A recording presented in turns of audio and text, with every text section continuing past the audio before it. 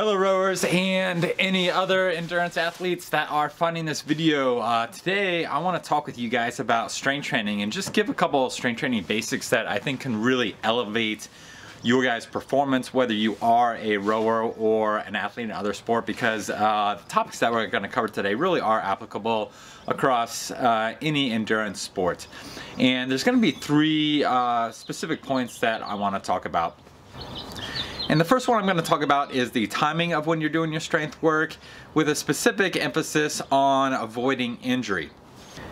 And more specifically, when I'm coming to this topic, I have in mind youth coaches that will tend to set up their practices in a way where they might have a group on the water and a group on land doing some strength just because of limited coaching or limited equipment, and they would be flipping those athletes so that maybe a group is starting out with strength and another group is starting out either on the indoor rowers or actually on the water, and then at the end of practice or the second half of practice those groups switch.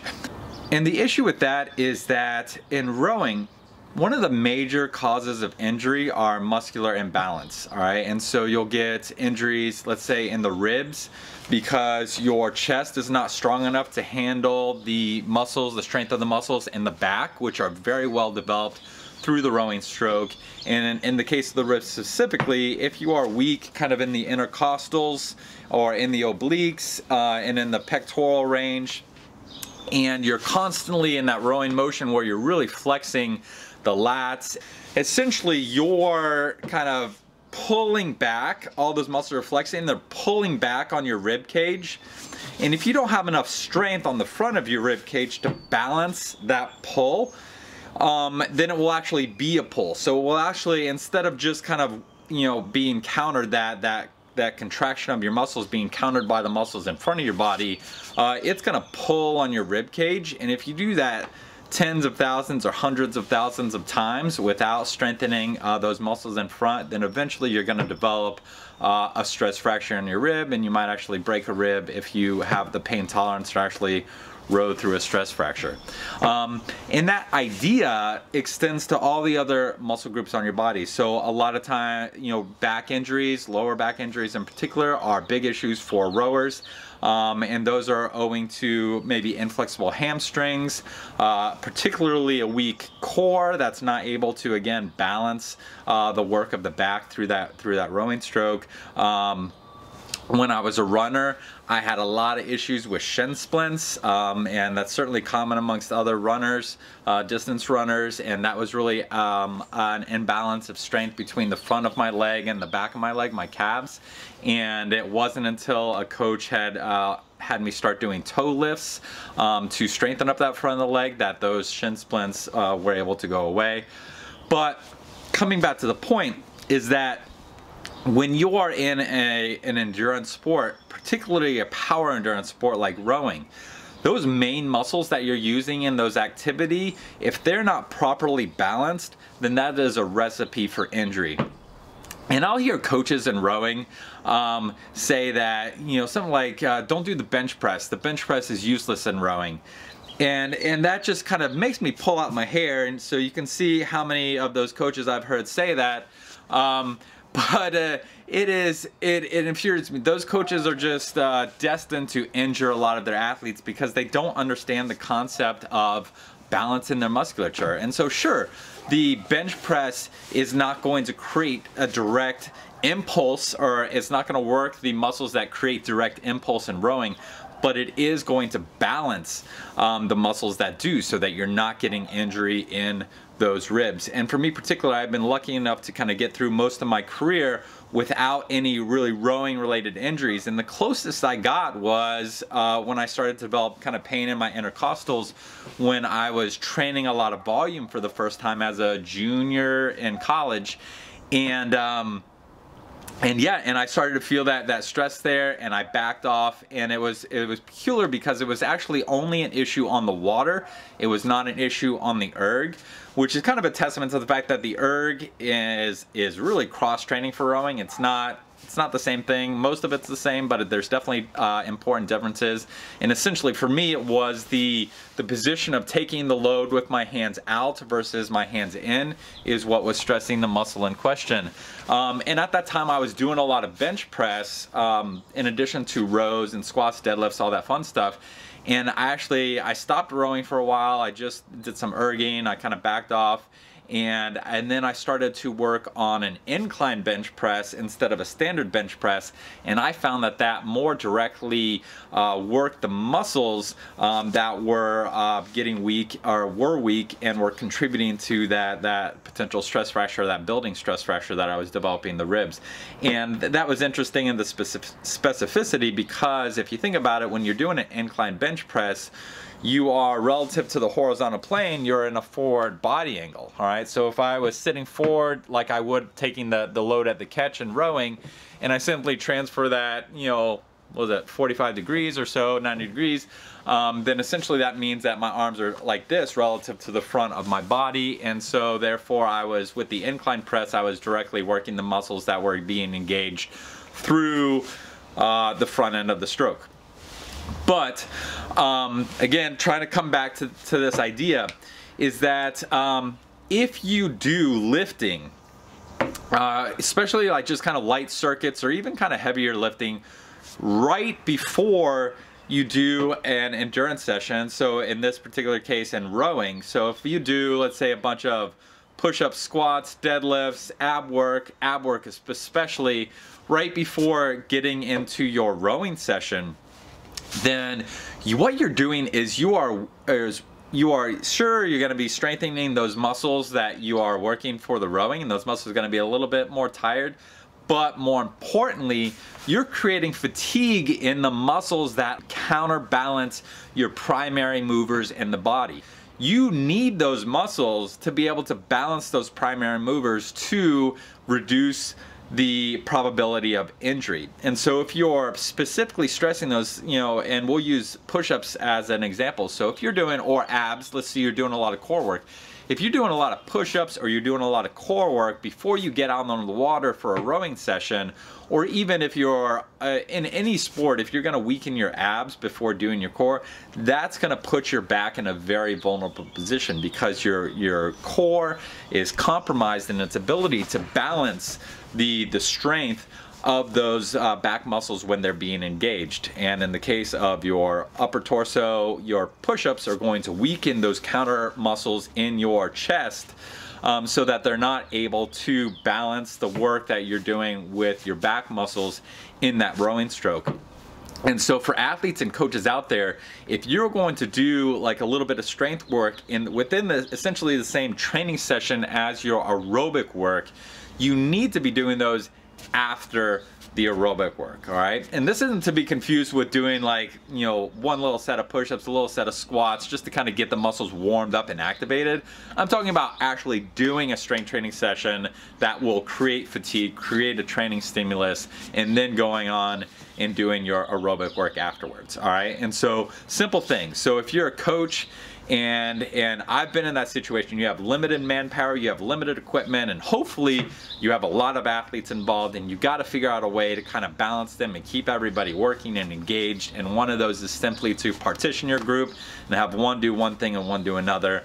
But as a coach, you need to be very, very careful about having that group that is doing the strength training first and then moving directly into that aerobic work, either on an indoor rower, on the water if you're in the sport of rowing, or any other sport. So that's number one. That is the main topic that brought me up today. But there's two others that I also want to talk about with strength training. The next one is that for me with strength training, I've spent a majority of my career teaching young athletes or adult athletes that are really just getting into the sport for the first time. So really novice adults, not kind of like post-collegiate, you know, adults that have been rowing for a long time and have just, you know, aged out of college or high school.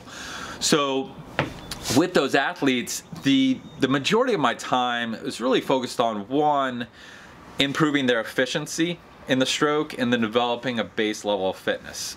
And so I always look at it as a cost benefit analysis when I'm thinking about what I want to spend my time doing with that level of athlete.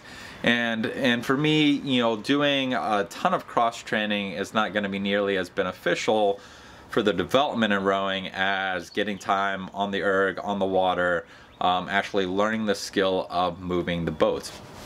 And so if I was using cross training, not including lifting, that was usually to keep them mentally fresh and also just to get the body moving in a non-linear fashion for rowing, which is very forward and back, and trying to amazingly condition those muscles for non-linear movement to avoid injury.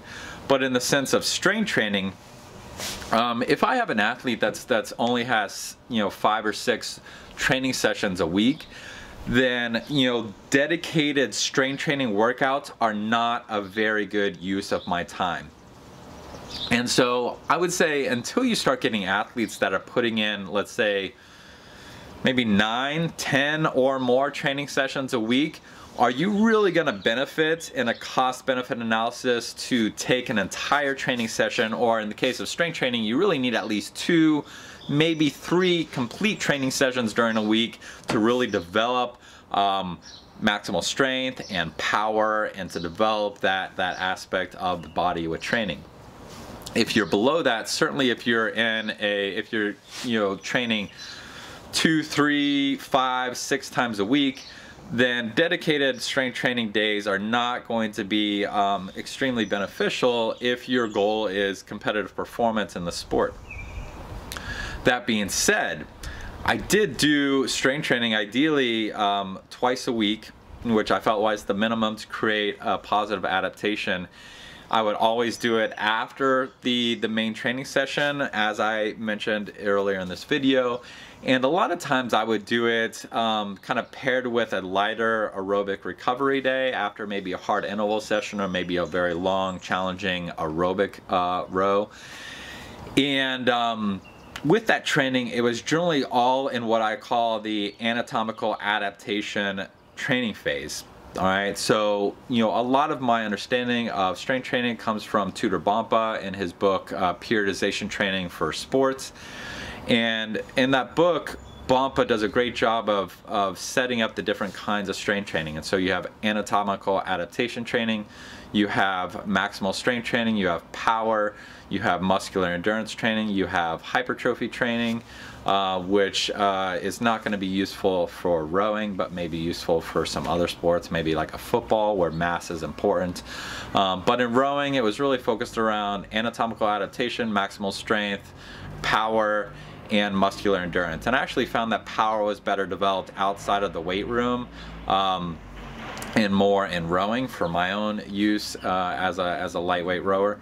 But that anatomical adaptation, I think, is a phase that a lot of people neglect or don't even understand. And what it is that your muscles gain strength at a very high rate proportional to the connective tissue, to your tendons and ligaments. And so muscles are very highly adaptable, but your tendons and ligaments not so much.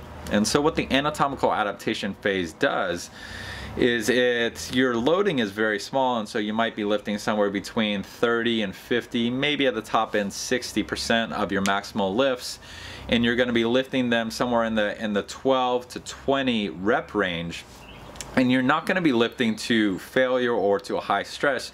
You're lifting to what I would call would be discomfort, to where you really kind of start to feel the work, and then that point, that inflection point in your effort where you really got to start to focus and really kind of push through that discomfort to continue your lift. And so with that anatomical adaptation phase, you're lifting relatively low weight, and you're doing it in a relatively higher rep range, and you're not doing it to failure or even to a high stress. And what that does is it's still higher than normal loads, and so it's still conditioning your tendons and ligaments to be prepared for the strength training that's going to come later in your periodization, later in your annual cycle. And for a less experienced athlete, you really should be spending 12 to 15 weeks within anatomical adaptation before you progress into a maximal strength or power training phase. Maximal strength probably being the better one to transition directly from anatomical adaptation for rowers.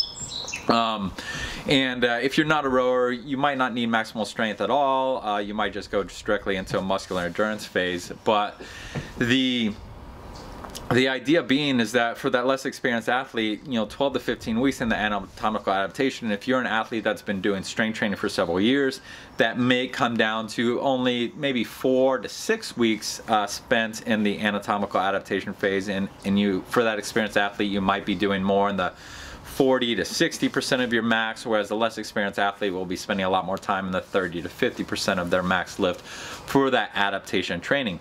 But you're doing that training and it's developing your connective tissue, and it's basically giving that connective tissue a head start on what's going to come later with your maximal strength. All right, and once you start your maximal strength, your muscles are going to get really strong really fast. All right, because muscles are very adaptable for training stimulus.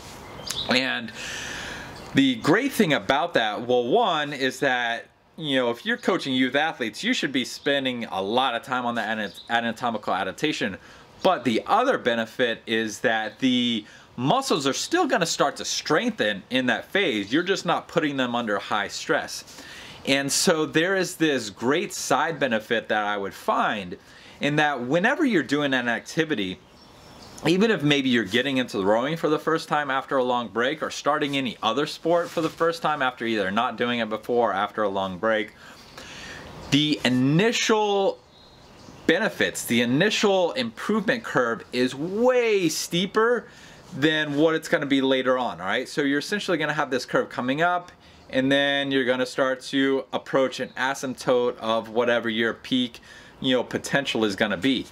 All right, and with the anatomical adaptation training, what I found was that it was enough to basically train the muscles within that initial huge steep curve where you're getting a lot of benefit strength-wise for a relatively small amount of work. And then once you get past that inflection point, suddenly you start to have to do a lot of work for relatively small benefit. And that's why I was saying earlier is that if you are if you're not training 10 or more sessions a week, then you're going to get benefit more by focusing your time in the rowing, the sport specific activities, before devoting entire training sessions is going to help you more than just getting extra aerobic volume. So when you're doing that 10, 12 plus training sessions a week, then yeah, you can try to get past that inflection point and get yourself closer to that asymptote of your potential. But for the vast majority of us, I would say at least 90-95% of us in the sport of rowing, or even any other endurance sports, if we can kind of get us past that initial huge benefit in strength training relative to doing nothing at all, then that is going to be a huge return for our time, because it's not going to take a whole lot of time. We're talking maybe 20 to 30 minutes twice a week after your primary training session. At the most, if you have the time, 40 to 45 minutes twice a week is going to really carry you up that initial gain of strength training. And so whether it's for a youth athlete that's only training 5 or 6 times a week, whether it's an adult athlete that has other time issues, or whether it's just a recreational athlete that only wants to be training 2, 3, 4, 5, 6 times a week, then spending that 20, 30, up to maybe 45 minutes doing anatomical adaptation training is going to be immensely beneficial for your performance. And for rowing in particular, I usually say if you can't do a couple sets of 40 or 50 bodyweight squats without being sore the next day, then you really need to be adding some kind of basic strength training to your lift. And that's, I think, true for any movement pattern. And the beauty about anatomical adaptation as well is you don't need plates, you don't need squat racks. You can do it generally with body weight. You can do it maybe with lighter dumbbells, and you're gonna get that percentage of max covered to get the training benefit. So for me in particular, I use calisthenics, and so I'll use push-ups, bodyweight squats, dips, handstands. I'll do L-sits, crunch it. Any kind of ab work is going to help in that adaptation phase.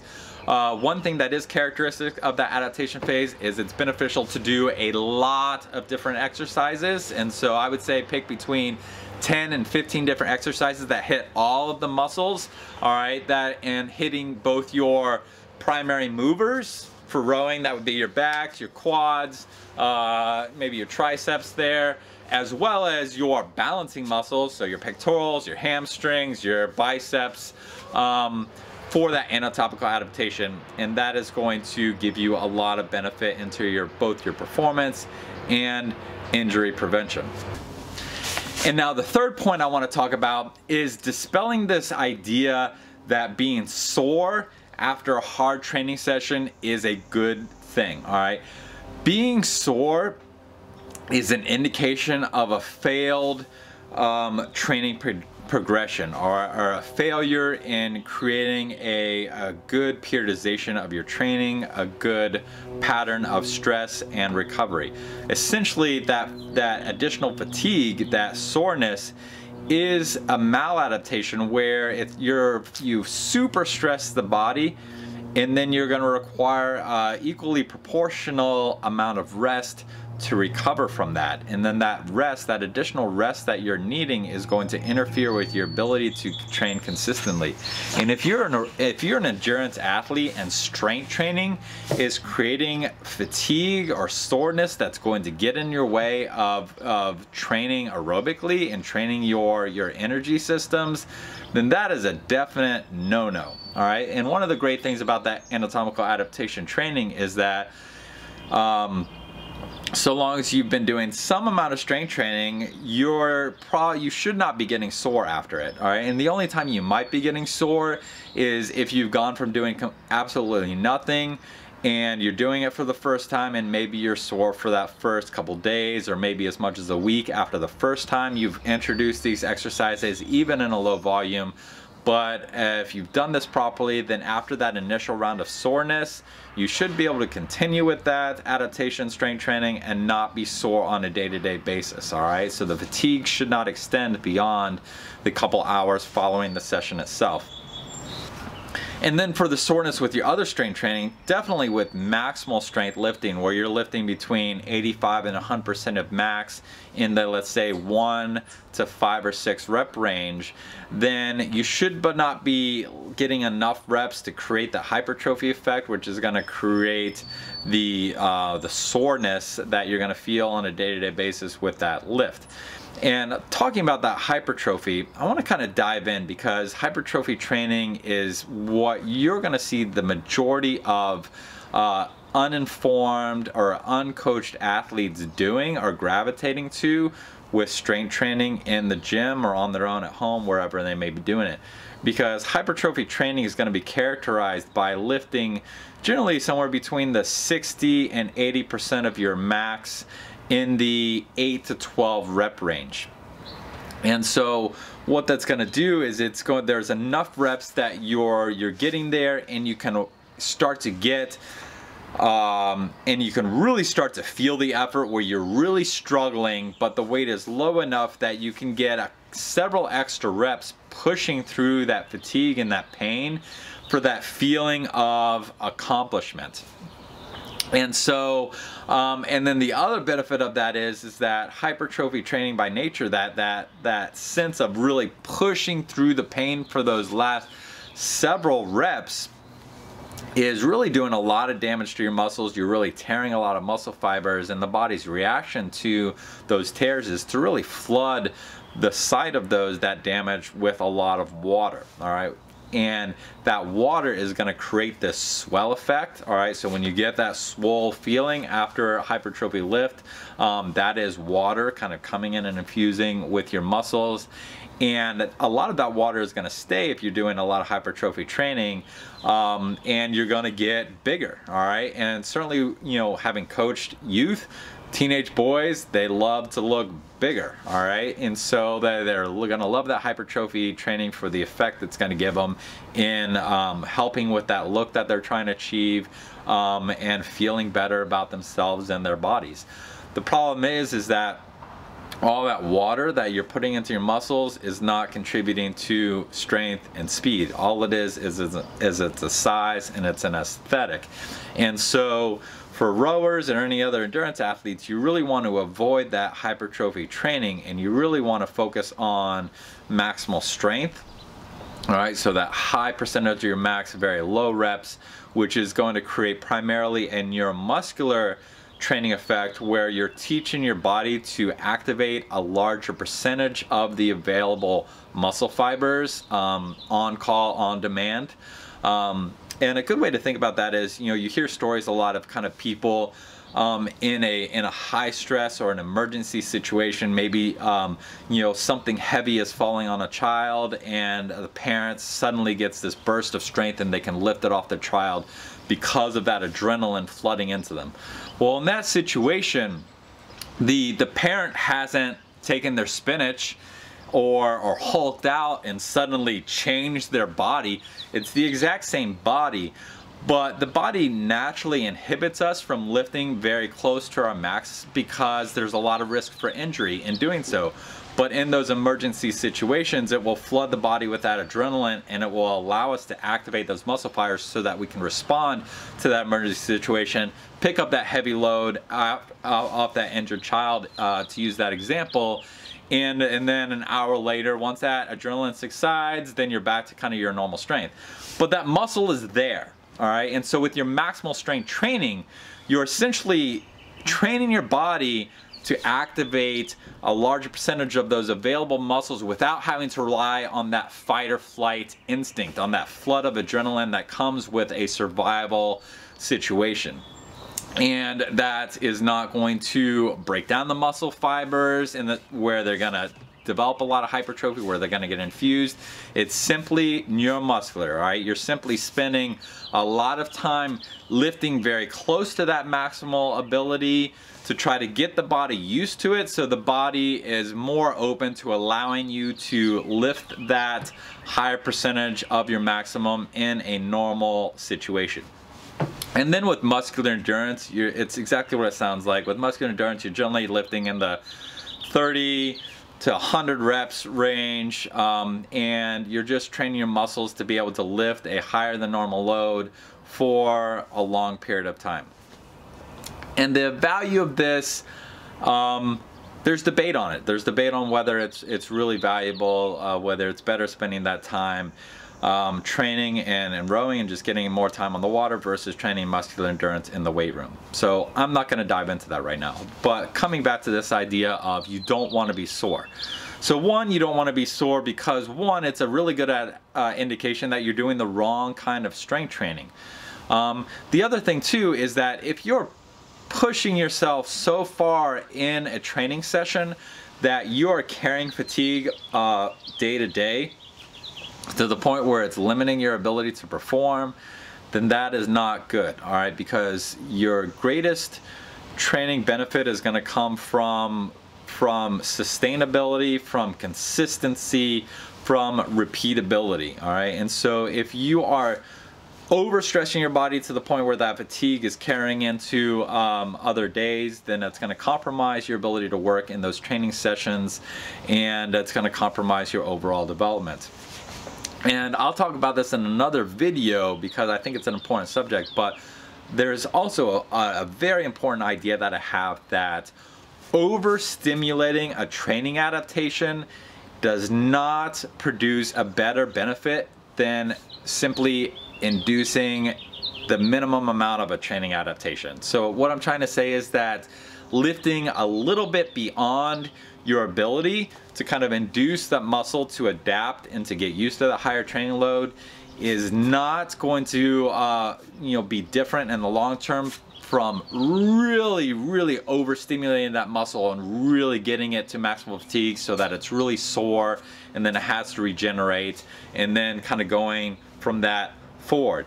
I think that if you're consistently stimulating the body, whether it's with lifting and strength or whether it's aerobically or any other energy system, if you're consistently stimulating just beyond your ability, your threshold, recovering, and then doing that again, stimulating just a little bit beyond what you're used to, recovering, doing it again. If you're constantly doing that, constantly just giving a little stimulus to the body right at the edge of your ability and then recovering, then in the long term you're gonna get a vastly superior training benefit than if you do a super hard lift session or super hard aerobic session or super hard anaerobic session. And then you have to go through a much longer recovery from that and then come back and do it again. So those are the three. And so we have one, timing. All right, don't do your lifting right before an aerobic session because you don't want to weaken your stabilizing muscles that are going to be important for reducing injury during that aerobic session.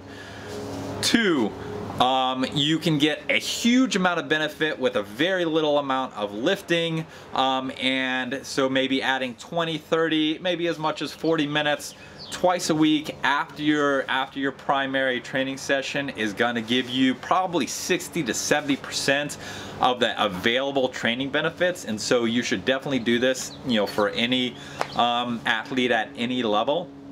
Even if you're training twice a week, if you're training twice a week, if you're rowing twice a week, spend 10 to 20 minutes at the end of that session doing some bodyweight squats, doing some push-ups, doing some core work, and that will give you a lot of proportional return for your investment of time. And then finally, don't lift to the point that you're getting sore and that soreness is carrying you through multiple days. All right, that does not include maybe those first couple days if you're going from doing nothing or you're doing a type of lift for the very first time.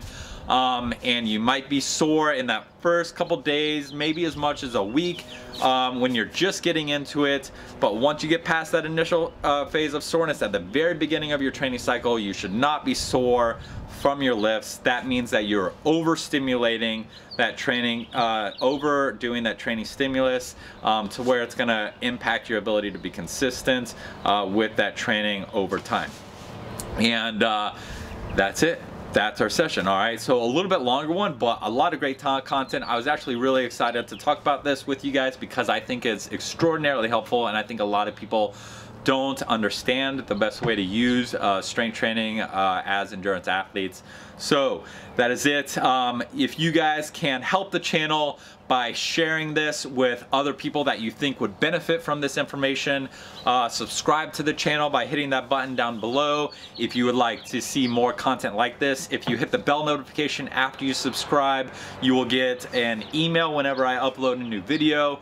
Give a thumbs up if you like this video. If you have questions, please put them in the comments below. I have had enough time lately to respond to almost all of those questions, I think, and I'm happy to share that information and kind of explore those other inquiries that you guys have, or maybe if I didn't explain something too well in the video, I can kind of cover my bases down there. But that's it. Thanks a lot for listening. I really hope this information helps you guys and elevate your performance moving forward.